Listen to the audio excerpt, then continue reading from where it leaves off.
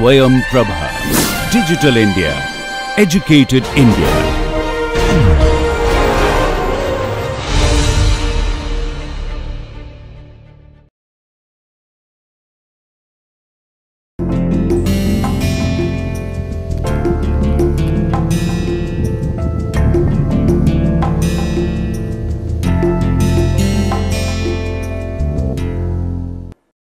Last lecture on conjugate direction methods, our primary concern was how to find the conjugate directions, because we had already seen that if I know about the conjugate directions, solving a convex optimization problem, a quadratic convex problem with positive definite Hessian is a matter of n steps, but the question clearly lies at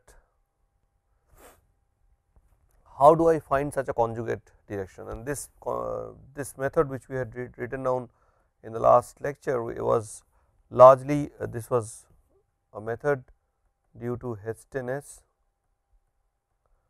and Stiefel. Hestenes was responsible for a brilliant school on optimization and control at an optimal control calculus of variations at Chicago, and here we call this particular approach is called the conjugate gradient method.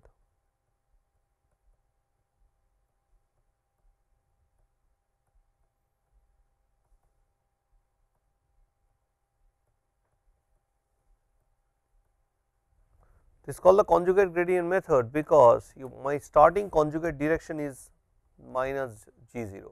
So, you see what we generate here, at least in the convex case, that convex quadratic case, that if I slightly tamper the idea of steepest descent method, then I can get an algorithm which is much faster than the steepest descent method, at least in the convex quadratic case.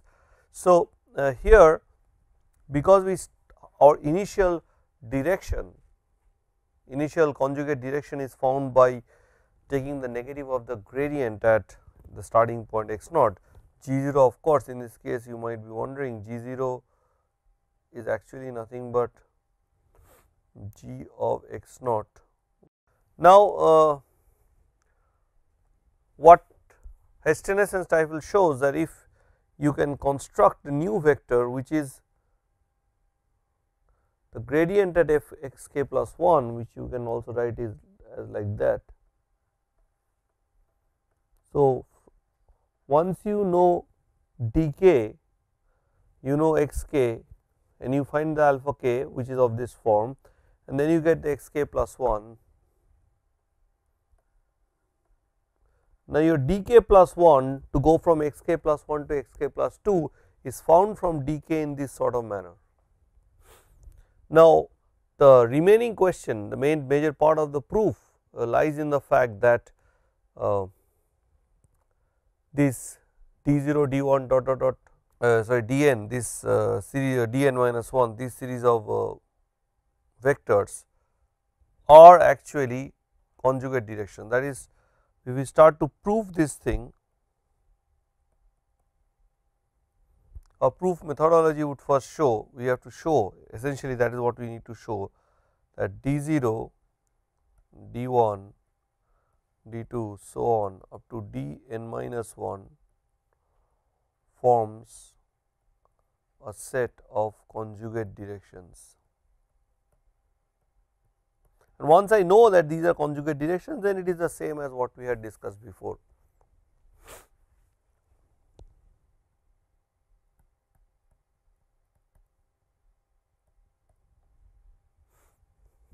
And how do I prove that, and what I need to prove? So, what I want to prove is that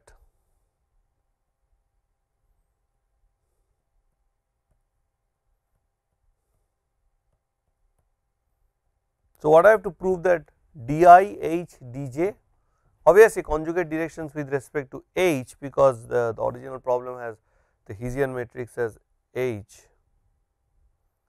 and of course, you have to consider this as positive definite, which I have already written. Sorry. So, H is my Hessian matrix if you want to trace that at every point x. So, you should prove d I h d j or d k h d I is equal to 0 when k is not equal to I, or another way of showing is that this is equal to 0 for all I. So, you fix the k and you change the i's for all I which is strictly less than k, this is equal to 0, and this is true for. So, if you can show this, then you basically show that d I in a product h d j is equal to 0 whenever I is not equal to j. So, if k is 1, then you put d 1 h d 0, if k is 2, then you have 0 and 1.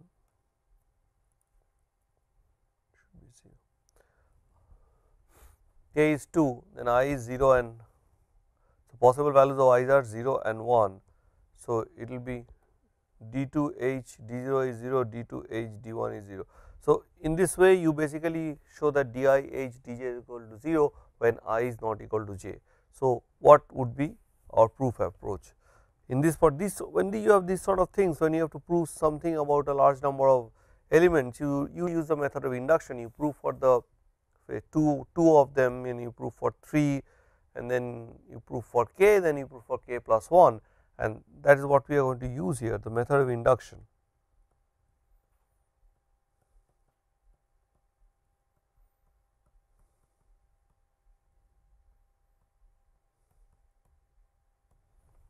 So, by the method of induction, what are we going to show? We are going to show the following. We are going to say that okay, I will assume that let this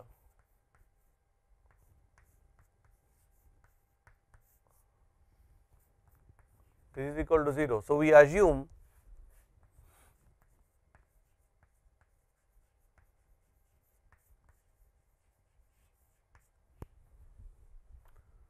for every I which is bigger than or equal to 0 and strictly less than k.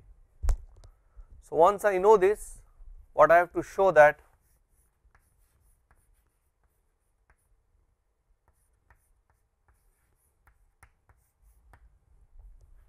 so this is what I have to show.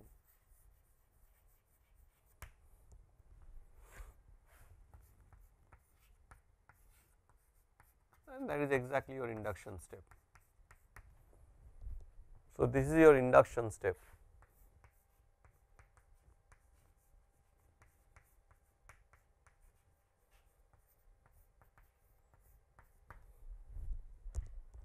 So, once this is known, let me try to use it now.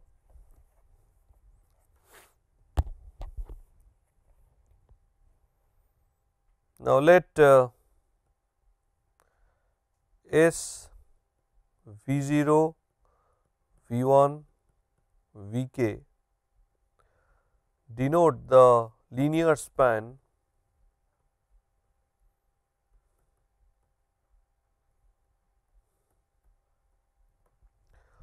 or the subspace, whatever linear span is a subspace or the subspace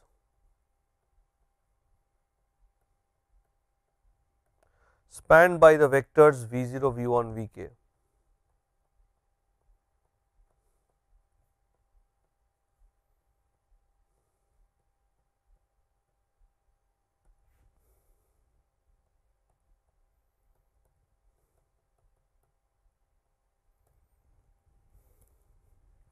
So, what do I mean by this term spanned by the vectors V 0, V 1, V k?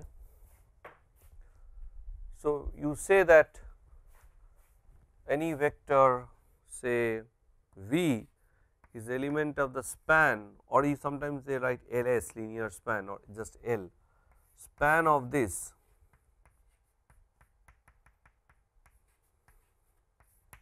So, V is this if and only if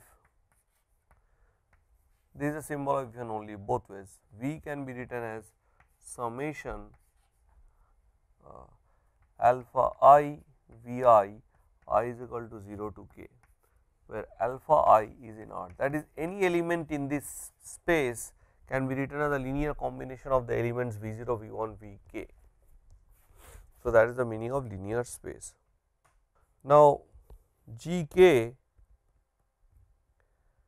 is grad of f x k, which is h x k plus b. So, G k plus 1, which is grad of f x k plus 1 is h of x k plus 1 plus b.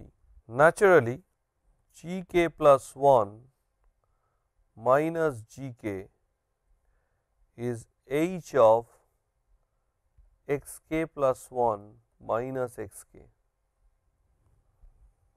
Now, you know that if I go back to this setup, x k plus 1 is written like this. So, x k plus 1 minus x k is alpha k d k.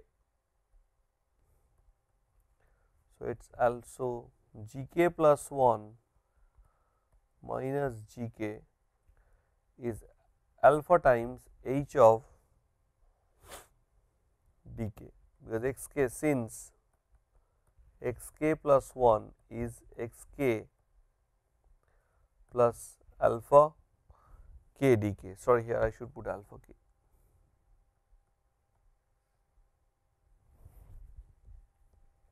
So, this is what you have actually. So, this is the basic stuff we have. Now, let us see what does this show. So, if I put k equal to 0, then I will have G 1 for k equal to 0. It implies that G 1 is G 0 plus alpha 0 h d 0. G 1 is a linear combination of G 0 and h. Now, since d 0 is minus G 0, I can write G 1 as G 0 plus alpha naught h. Now, you have to put minus here, because d 0 is minus G 0, that is the basic assumption, that is how you take the starting one. This is exactly this assumption, and which we will now try to write down here.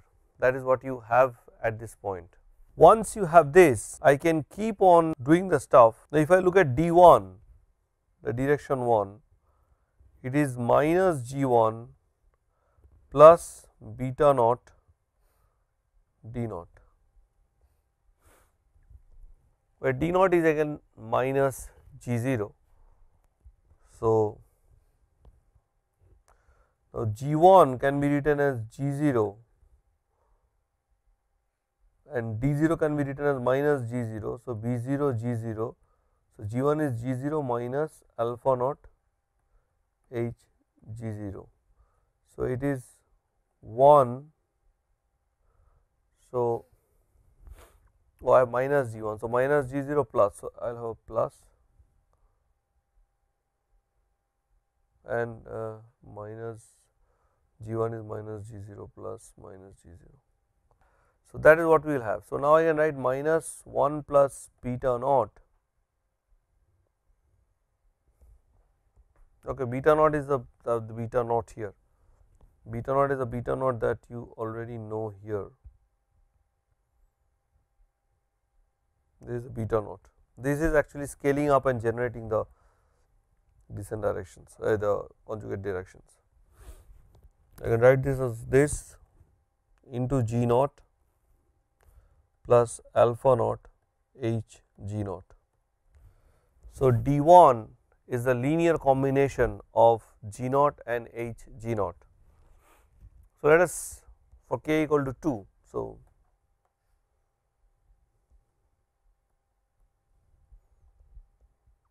what I have, what I have concluded here.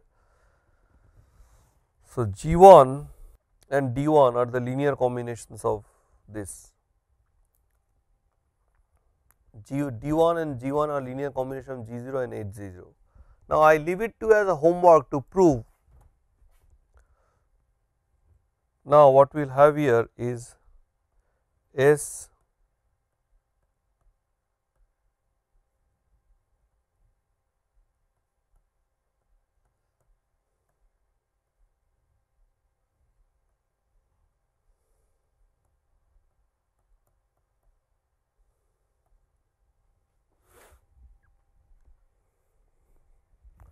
Now, this of course, what we are trying to show that the linear span or the subspace generated by these two are same as this two and same as this two. So, this is a simple exercise in linear algebra which I pose as homework for your course. So,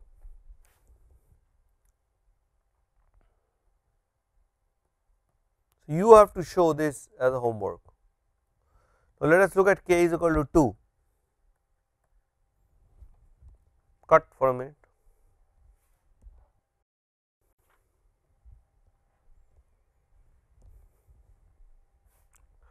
So, for k equal to 2, we can again write G2 as G0 minus alpha naught plus alpha 1 into 1 plus beta naught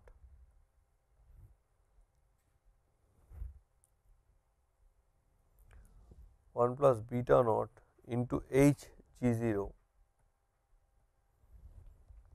plus alpha naught alpha 1 H square G0. How to compute this G2 is again by putting k equal to 2 in the expression of gk plus 1 is equal to gk plus alpha k h dk, and then successively suppose G2 is G1 plus alpha k h dk h d1. So, you put what is d1 and g1 in their place, you will get this expression. So, I will ask you to check it out as homework.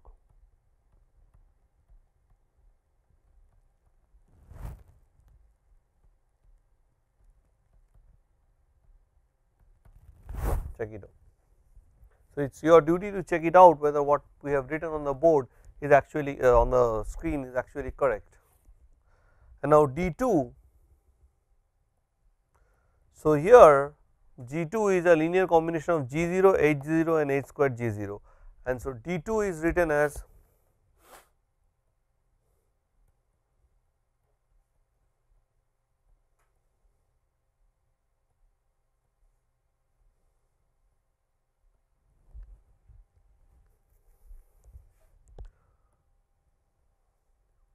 the coefficients are getting slightly complicated once we introduce the other variables.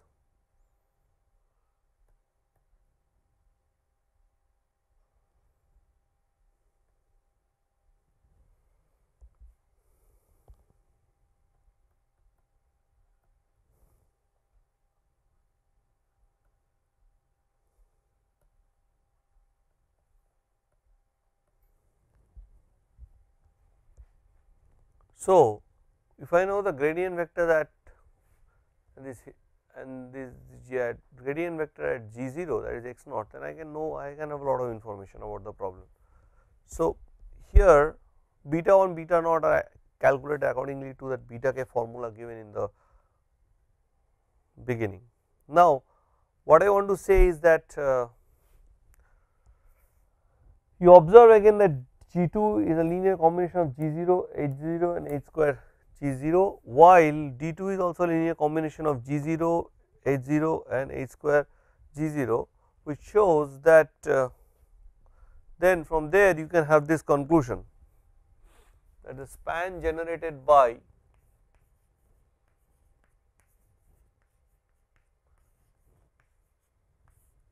G0, G1, G2 is same as the span generated by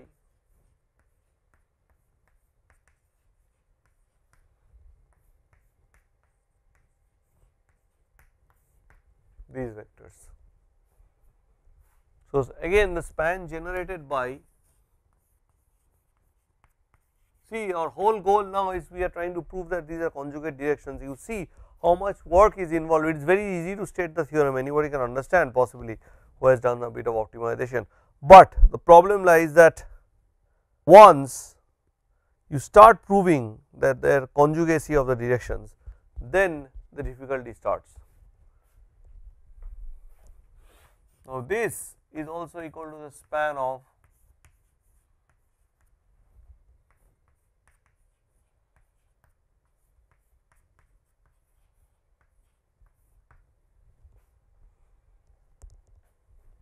So, that is what happens. So, now if you continue in this way for say k steps, the k minus 1 steps essentially, k steps essentially, then you will have the following by continuing. So, we know the result up to k. So, let us go up to k by continuing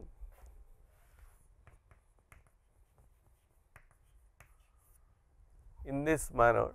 That is, you see what we did was D1 was a linear span of G0 and Hj0. Then we expressed D2 in terms of D1 and pressed back the value of D1 to get G2 and D2, and now in the there are 3 terms now G0, Hg0 and H squared G0 expressing G2 and so is D2. So, what we found is these two. So, these two you have to again find as homework, it is not very difficult, it is plain simple manipulations.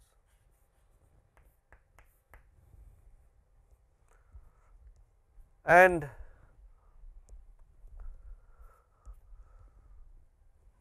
by continuing in this manner,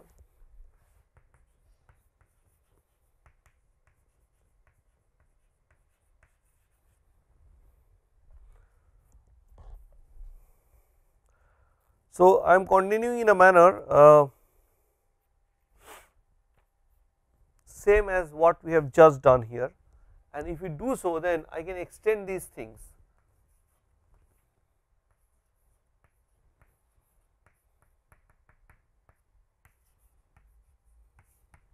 So, our stuff is up to k, we do not know what is there in k plus 1, that is exactly what we have set out to prove.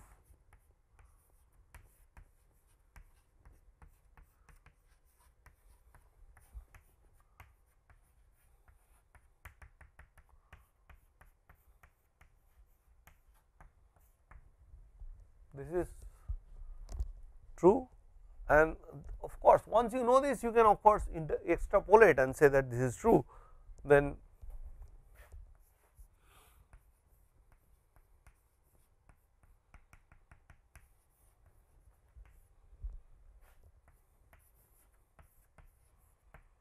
sorry not G, I am a mistake, the directions.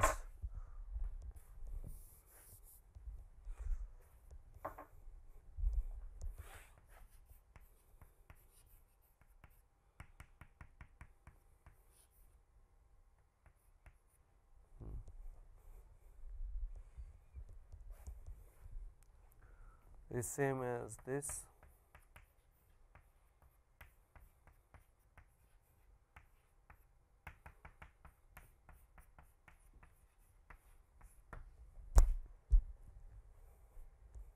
So, the thing in the top part of the board and the bottom part of the board looks similar, but it is enough that if you prove the top part, once you prove the top part, you can understand the bottom part, it is just an extension of that. So, once I know that, I now start doing the stuff. Now, what I can now look at this expression, what I have to compute is for I, for any I which is strictly less than k plus 1, what I have to compute is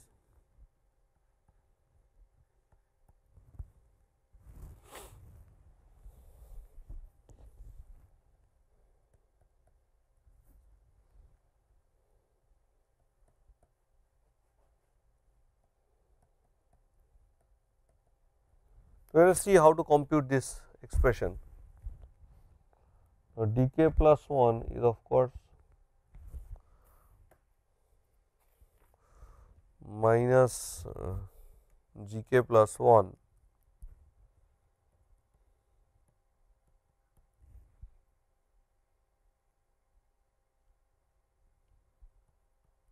plus beta k dk.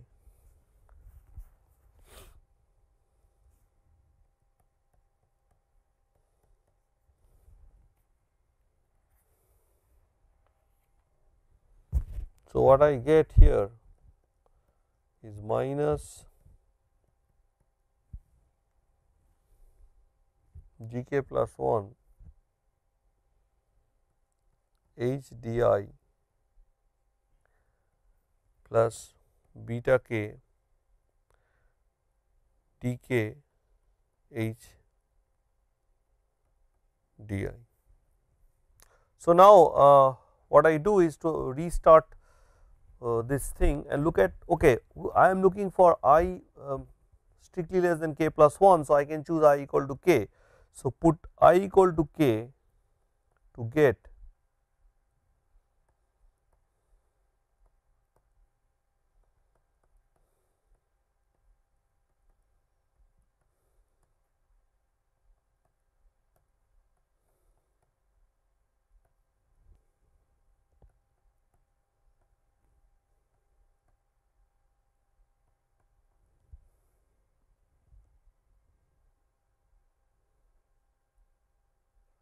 now what happens to this, that is a very important thing to know.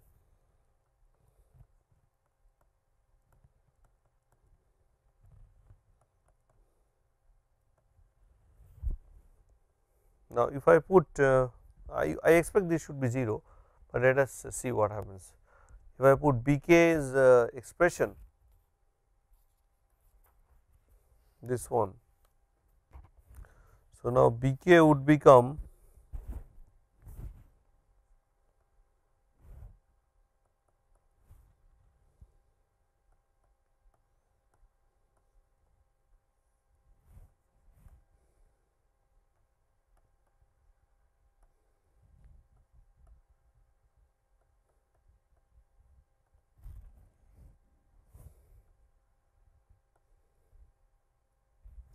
so what happens is that you see this gets cancelled with this and this. So, this remains and which is nothing but the negative of this. So, ultimately this becomes 0. So, that that is what that is why the choice of beta k is particularly important, and that comes out in a very natural way. So, now which I leave for you to think about how did people conjure up this expression for bk. It has got linked with what we had discussed in the previous section.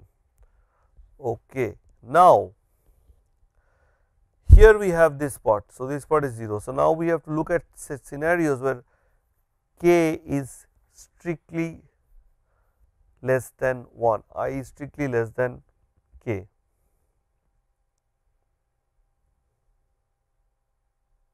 Now, consider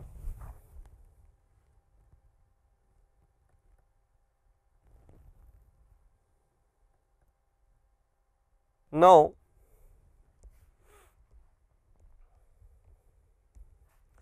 if I do that, if I take now consider I is strictly less than k. Now, using these facts which are already written down on the board, using these two facts, I expect you to show that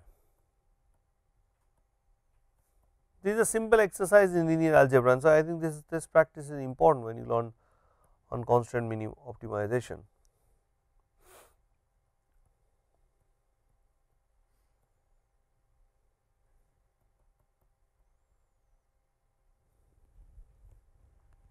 So, prove this, show this as homework.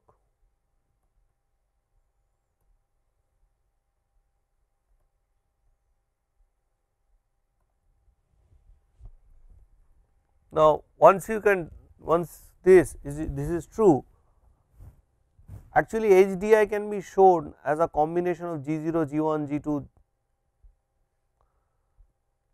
GK and all those things. So, then you can basically show that because this is equal to this. So, you through this. So, which means this is equal to this and this is equal to this. So, this is equal to this.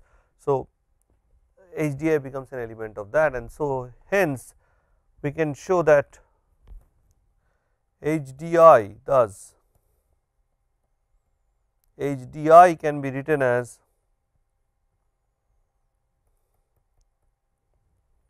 HDI yields, you have some scalars AI.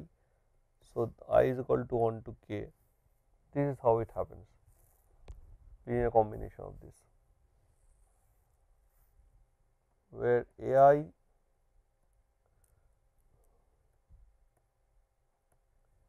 with I from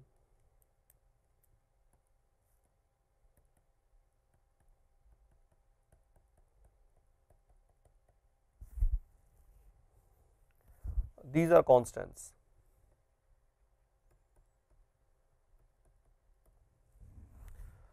And now once I know this, then I can go back to this part, because now I have to look into the case I strictly less than k, because for I equal to k I know that dk plus 1 h dk is 0.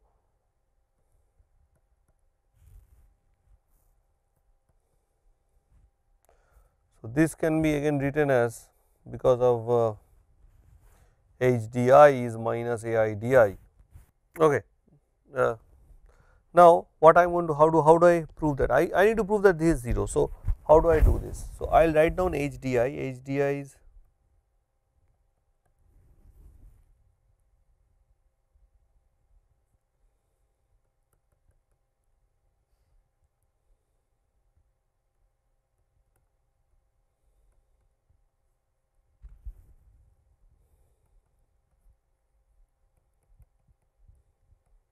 so this goes the calculation.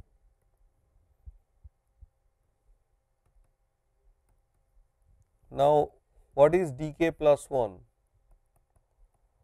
dk plus 1 is nothing but minus gk plus 1 plus beta k dk.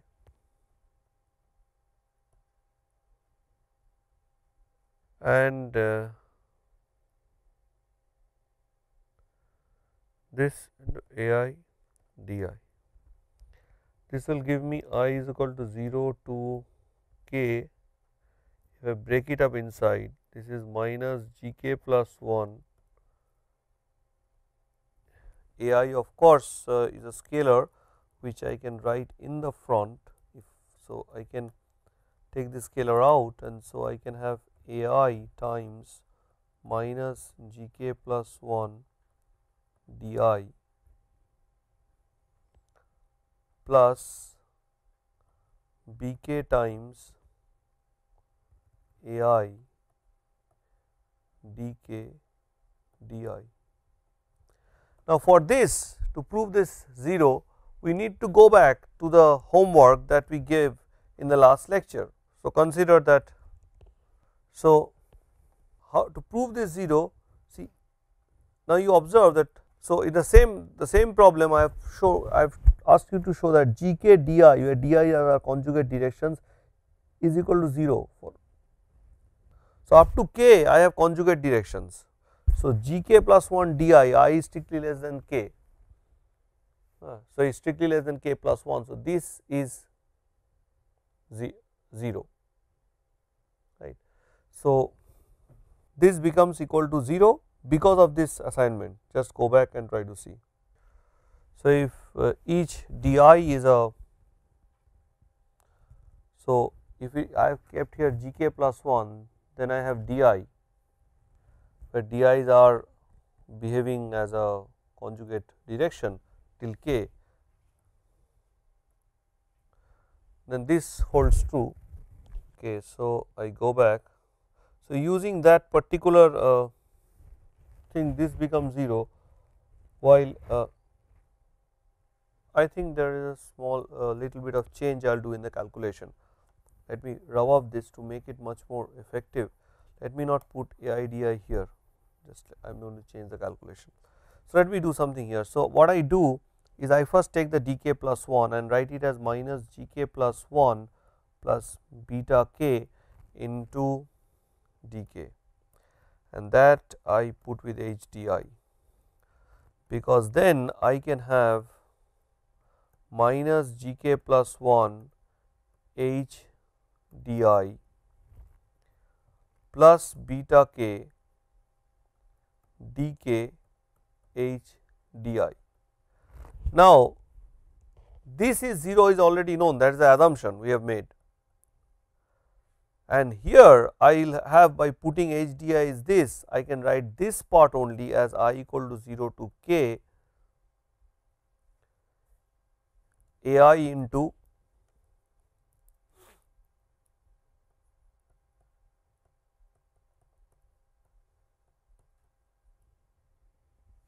G k plus 1 d I.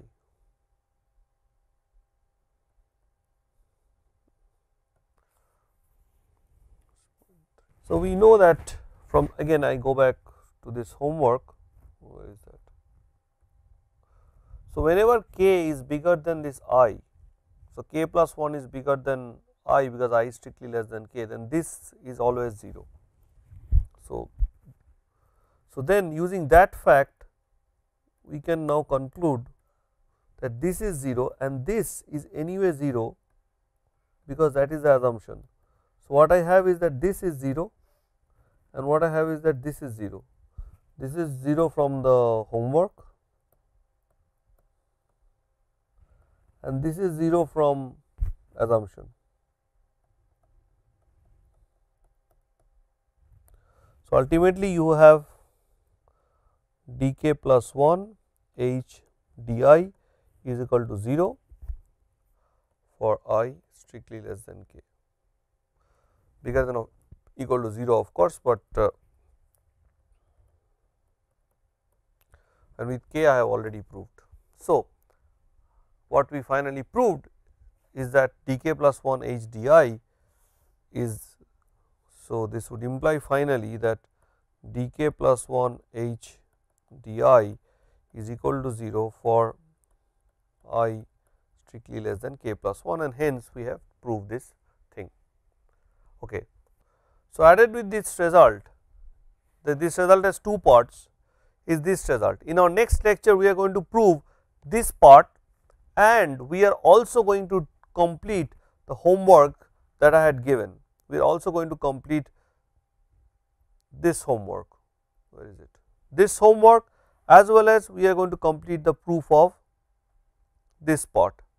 Once we do that, we will write down the conjugate gradient algorithm, and once we do that we will stop our discussions of conjugate gradient algorithm for the moment and then go on to study what is called quasi Newton method. You see the proof here rests largely on the fact of the clever use of identifying two types of subspaces generated by very different sort of bases. So, basically you are finding a subspace, the same subspace, but with different bases. So, these writings here, you have the same subspace, but here this is the basis and here this is the basis. So, this is generating this and this is generating this. Okay. So, we end our talk today, and first in the next lecture we are going to first concentrate on proving the B part of what is left, and then, which is also very important to know and it is not a very trivial proof, and once we do that then we can write down the conjugate gradient algorithm, but before that we will also complete the solution of the homework that we had given. So, with that we finish our talk today. Thank you very much. Please go through these calculations very carefully, because conjugate gradient calculations, though they are simple, they are not so straightforward, because really you really have to do these linear algebraic manipulations to show that, and I expect that you would really take some time to have a look at these things. Thank you.